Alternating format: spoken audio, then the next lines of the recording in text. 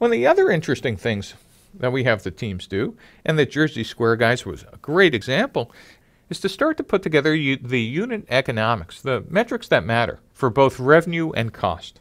So they were going to take the annual subscription revenue, $199, and see what their business looked like.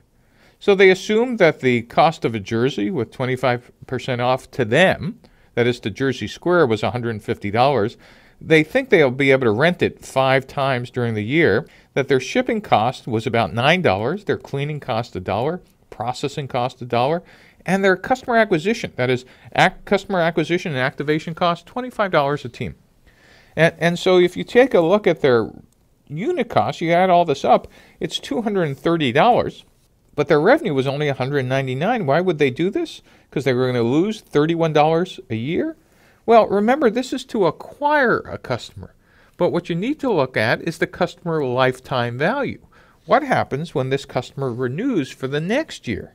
Well, in the next year, you don't have that jersey cost because you're still turning that jersey. He might have only used it 2 or 3 or 4 times. And you don't have the customer acquisition cost because you already acquired that customer. You still have your shipping, cleaning, and processing costs, but your unit costs are now $55. And if you get 60% retention, your net for those customers now who stay longer than a year is $86.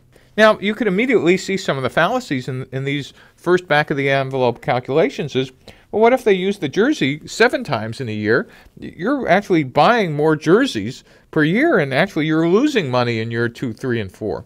So you might want to be limiting the number of times you could actually rent the jersey in a year, or you could just be changing your revenue model. But this is a good visual way to start thinking about how to start doing the math for metrics that matter.